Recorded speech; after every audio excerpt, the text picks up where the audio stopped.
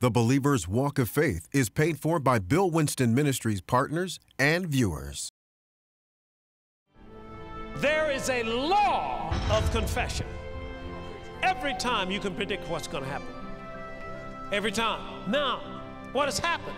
We've not made the connection between what we say and what we get in this life or what we have.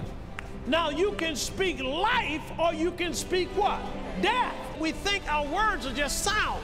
We think our words are just noise. They're not. They're spirit. Your spirit is a bag that holds words. And whatever words are in there, when you come under attack, that's what comes out. So demons are waiting on your mouth. They are perched, waiting on your conversation. Their job is to get you to loose your tongue.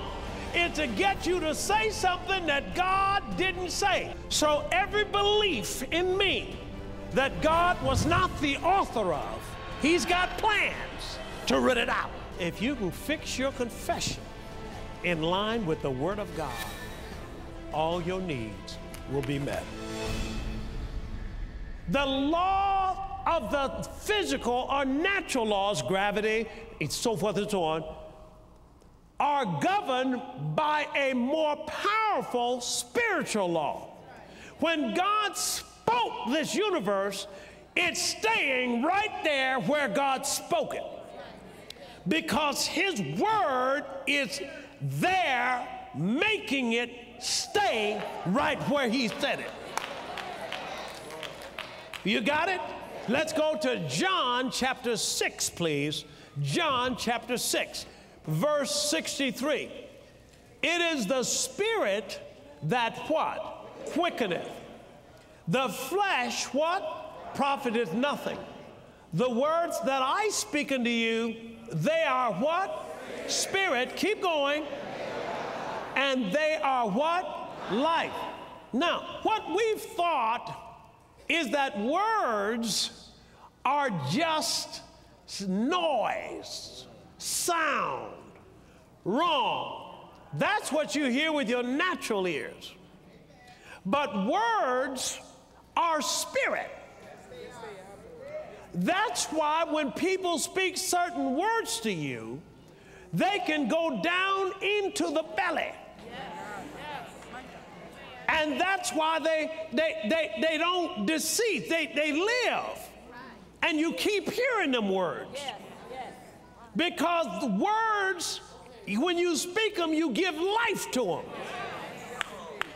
Now, you can speak life or you can speak what? Death.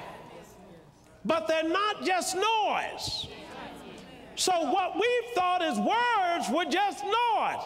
Well, I'm dying to go. I said, well, don't say that. Well, that ain't gonna hurt nothing. See, because you think it's just noise. But they're spirit, and they're going out to do things. Now, are you with me so far here? Now, wait till we get to James. You're going to really see this. It's going to pop out to you, but I want to work you over in here first. Let's go.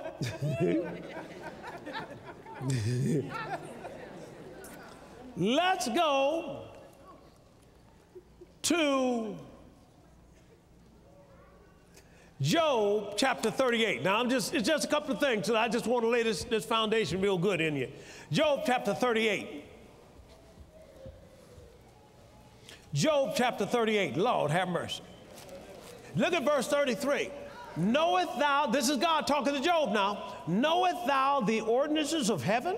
Can thou set the dominion thereof in the earth? Now, wait a minute. I want to translate it for you in the Living Bible. Do you know the laws of the universe and how the heavens influence the earth? Do you know the law? Do you know spiritual law and how spiritual law affects natural laws? Do you know? And a lot of times we put it on God. You know, God's my problem. God's not your problem. He said death and life are in the power of your tongue. Are you following what I'm saying? And look what it says. Come on, I'm going to take them out. Psalms chapter 141. Psalms chapter 141. Look at verse 3. Set a watch, O Lord, before my what? mouth, keep going, and keep the door of my lips. My goodness, he called your lips a door. Now, this is an Old Testament request. God is not going to keep your lips. What God is going to do is he's going to show you how to keep your lips. Now, he did things in them for the Old Testament because they weren't redeemed. But in the New Testament, that's gone away. You're going to have to keep your mouth. One more place. Let's go to Psalms chapter 39, please. Psalms chapter 39, verse 1. I said, I will take heed to my ways that I sin not with my tongue. I will keep my mouth, what? With a bridle. Keep going. While the wicked is where? Before me. So who is the wicked, you think? Satan or demons? So demons are waiting on your mouth.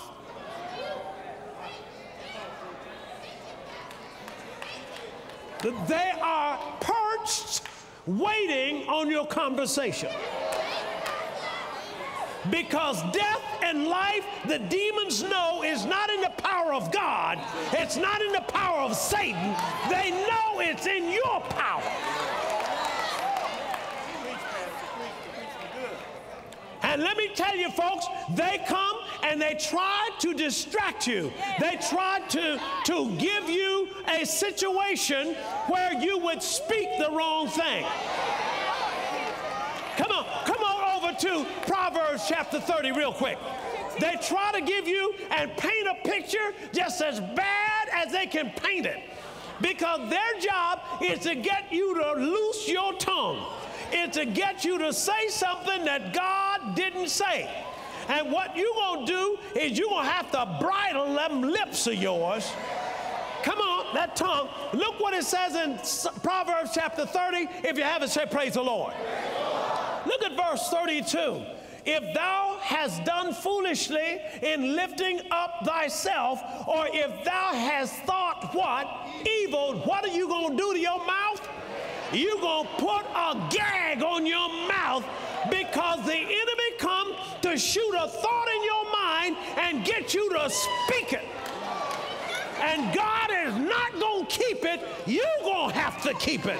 He said, Paul teaches in Ephesians chapter 4, let no corrupt communication come out of your mouth, but that which is good to the edifying, that it may give grace to the hearers.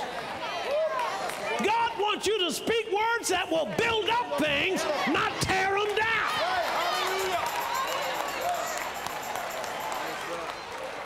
Now, let's go to Job real quick, and let's go to Job. Come on now. We're going to get your mouth in order. Let's go to Job chapter 6, please. How many of you know Job had a battle with the devil? And the devil was trying to wipe Job out. And he got into Job's life. And you know, people say, well, the Lord was testing Job. All that kind of foolishness. And that ain't what he was doing at all. The Bible said, Job said, the thing that I feared most has come upon me. Fear was something that came into Job's life that started a sequence of activity. But I want to show you something, because look what it says in Job chapter 6 and verse 23. Oh, deliver me from the enemy's hand. This is Job talking now to God. Or redeem me from the hand of the who? Mighty. Verse 24, teach me and I will do what? Hold my tongue, keep going, and cause me to understand where I have erred. Job's mouth got him in trouble. Now, why am I telling you that? Oh, we've had books on positive thinking. And we said, as a man thinketh in his heart, so is he. But I want you to see something here. Positive thinking alone ain't going to deliver you. It ain't going to deliver you. Why? Because words have authority. Thank God for the positive thinking, but that's because that's bringing bringing you a little ways on, but positive thinking just has you to think positive while the boat's going down. You drowning, glue, glue, glue. Hey, hallelujah. Oh, glory to God. Oh, yeah, keep positive thinking about it.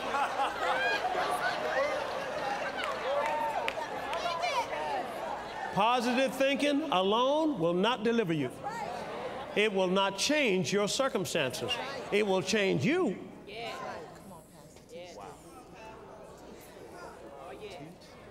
It's what you say out of your mouth.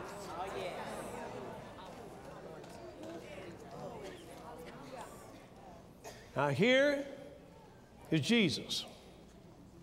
A man named Jairus was walking with him. Here he was. They're walking together. Jairus had gotten Jesus. Here's what Jairus said. Come to my house. My daughter is almost dead. And I want you to lay your hands on her, because if you lay your hands on her, she's going to be healed. You lay your hands on her, she's going to be healed. So now what happens is Jairus is walking with Jesus. He said, come to the house. If you lay your hands on my daughter, she's going to be healed. Now, she's close to death. Jesus starts walking with her.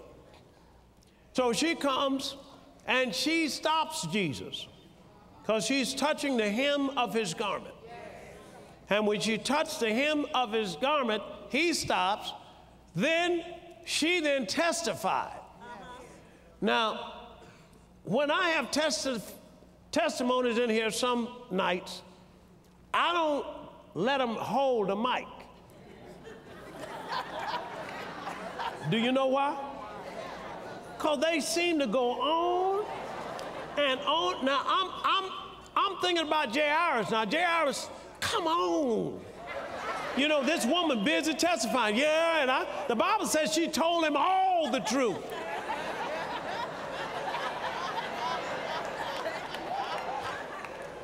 So, now understand, Jairus now is thinking about his daughter almost dead when he left the house. But he made a confession that if you lay your hands on her, she'll be healed. Man of God went with her. Now watch this. Then Jesus told the woman, daughter, thy faith has made you whole. Go in peace, be whole of thy plague. All right. Now that was that. Here come the runners from Jairus' house. Don't trouble the master any longer. Your daughter is dead. What did Jesus do? Ha, up, shh, shh, shh. Don't say nothing. See, there is something called a vocabulary of silence. After you done made your confession, shut your mouth.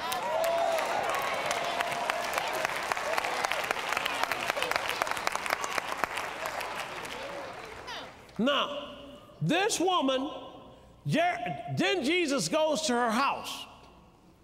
Oh, Jairus' house, pardon me. And gets to the house, and they in there tumulting. Tumult means they're crying and weeping and wailing because the daughter was 12 years old, and normally what they do is get in the funeral and say, the Lord gave, and now the Lord has taken away, plucked up like a little flower. That's a lie. You know that's a lie because Jesus raised up. If God killed her and wanted her dead, why would Jesus raise her up? So you got to get all that crazy, foreign, stinking thinking out of your mind and out of your mouth. All right, now watch what he said then. He walked in the door, opened the door, and this is what he said. Your daughter is not dead, she's just asleep. Now, what did that do? He wasn't trying to impress these people. He was activating spiritual law. Now, I'm saying when you're going through something, the devil will send people your way to change your mouth. Watch this. Or in some cases, don't let you say nothing. Now, you're going to have to confess something at some point. Some people think they're just quiet, everything will work out all right. Honey. You got to say something at some point. And that enemy will try to come and make things look bad and make you what we call in the Holiness Church, take down.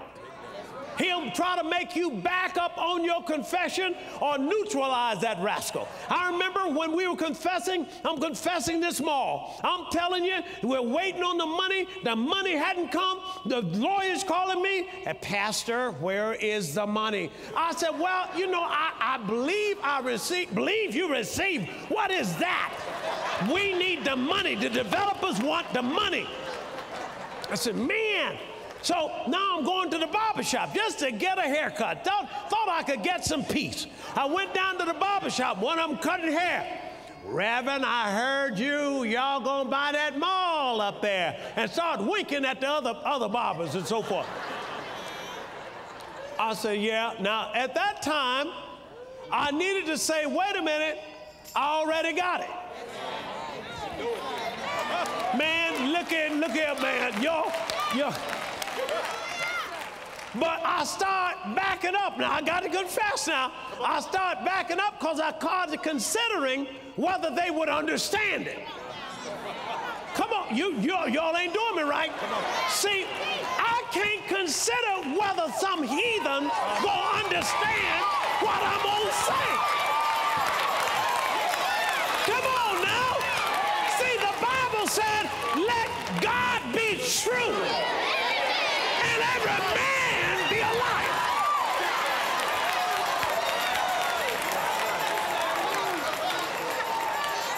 I got to say what God said. In the face of death, I got to say, she shall live and not die and declare the works of the Lord.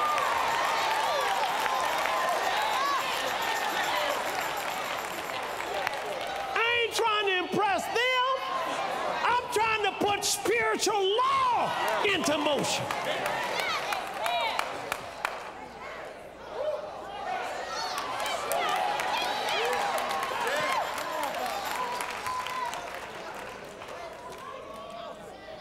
Death and life are in the power of your tongue.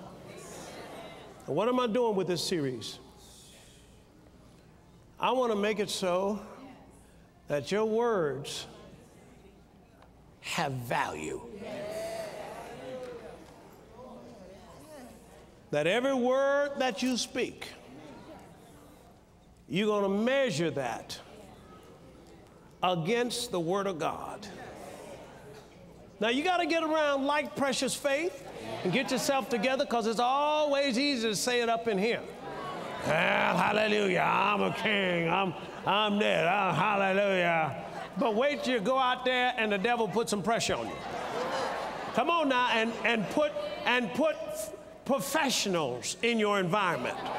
I'm talking about folk with degrees on top of degrees. You're going to have to be willing to see yourself in the future.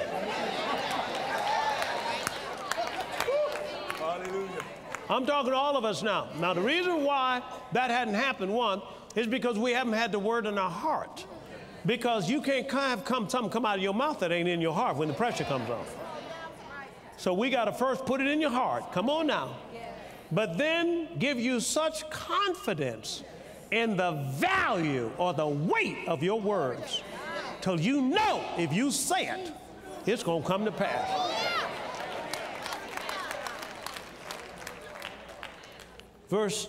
Psalm chapter 38 and verse 2, I will worship toward thy holy temple and praise thy name for thy loving kindness and for thy truth. For thou hast magnified thy what? A word, come on, above all thy name. This is talking about Jesus. You know what he did? He magnified his word above his name. Let me tell you what that means. That means that if he ever speaks something, he surrenders to it. He is under the authority of whatever he spoke, that you won't ever get him to change. If he promised you something, he completely gives himself to it. Are you following what I'm saying here? Now, what am I saying? We're going to take this and build inside of you an understanding of confession. There are 4 major confessions that predominantly in the New Testament. We'll go through those next time.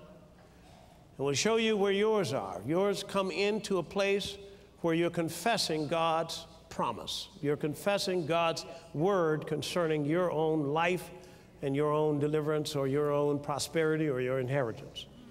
And when you start confessing that, that word is called, in the Greek, homologio.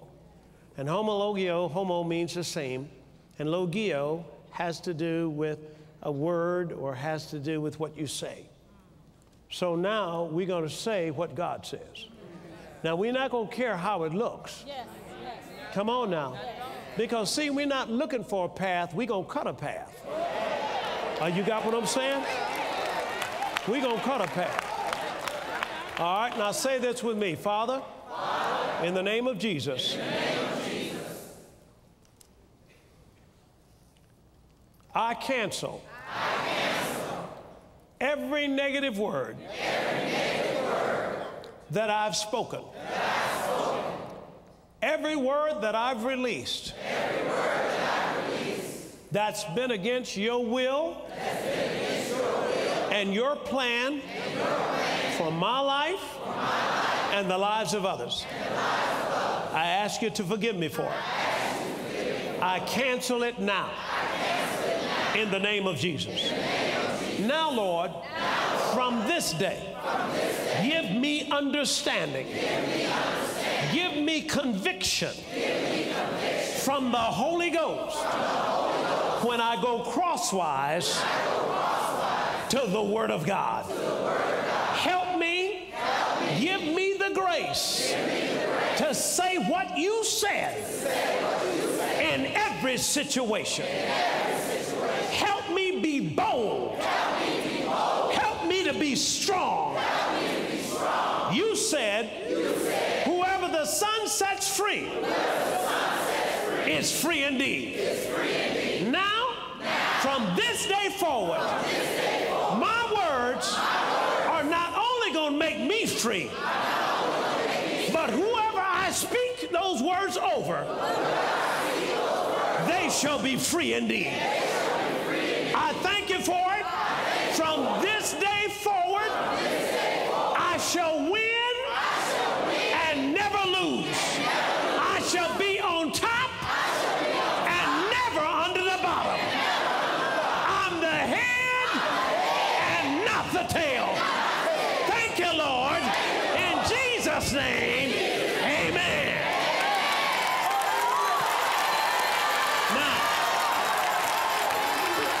Now watch it. My wife said to me, I said something, and my wife said to me, now it was something went crosswise the Word of God. It wasn't the Word of God, because I was mad. See, that could happen to old Bill. Okay, all right. I'm being transparent now. So what happened? I said something, and she said to me, well, sweetheart, if that's what you want, I agree with you.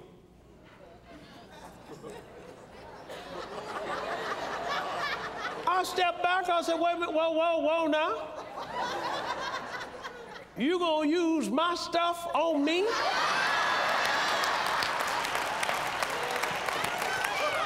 Check it out. You need somebody around you that's going to call you to task. Amen. When you speak something God didn't say, you're going to need somebody to say, what is that? What are you saying? That ain't, you follow what I'm saying? Don't get mad at them. Thank God for them, because you are on your way to the promised land. Well, I trust that you were blessed by this powerful teaching. It's called The Law of Confession. Now, today's message is part of a 3-disc series. Now, here's a very important point to remember. Whatever's in your heart is going to eventually come out of your mouth, especially when the pressure's on. You know, remember the 3 Hebrews when they were in the fiery furnace and they said, hey, the God that we serve, He will deliver us? Notice the pressure. And once that pressure is on you, whatever is in your heart comes right out of your mouth. So what do you want to do? Make sure you put the right thing in your heart. Praise God, because out of the abundance of the heart, the mouth will speak, and what you confess, you will eventually possess. Praise the Lord. Well, the announcer is going to give you important information on how you can order this powerful set of teachings on the law of confession. I'll be right back. There is a law of confession. Every time you can predict what's going to happen. Every time. Now, what has happened? We've not made the connection between what we say and what we get in this life or what we have. Now, you can speak life or you can speak what? Death. We think our words are just sound. We think our words are just noise. They're not. They're spirit. Your spirit is a bag that holds words. And whatever words are in there, when you come under attack, that's what comes out. So demons are waiting on your mouth. They are perched, waiting on your conversation. Their job is to get you to loose your tongue. It's to get you to say something that God didn't say. So every belief in me that God was not the author of, He's got plans to root it out. If you can fix your confession in line with the Word of God, all your needs will be met. Value the power that is released through your words in Pastor Winston's barrier-breaking 3-disc series, The Law of Confession. To order on CD or DVD by bank card at 1-800-711-9327 or online at billwinston.org. Govern your entire life when you make the connection between what you say and what you have in the law of confession. Proverbs 18:21 says, death and life are in the power of the tongue. Now, this is a most profound scripture because what he's saying here is that we need to value our words. We need to make sure that the words we speak are the things we want in our lives. And I tell you, go back in scripture and you'll see when this woman's son had died, she went to find a prophet and he said, is it well with you? Is it well with your husband? Is it well with your child? She said, all is well. Now the child was graveyard dead. But see, that's the way she turned death into life. She spoke life over her situation. The same thing goes for you. I don't care how it looks, speak God's word. Praise God. This is Bill Winston. Until next time, we love you and keep walking by faith. The mission of Bill Winston Ministries is to preach the gospel of the kingdom throughout the world. This broadcast has been made available to you through the faithful support of Bill Winston Ministry partners and friends. The Believer's Walk of Faith is paid for by Bill Winston Ministries partners and viewers.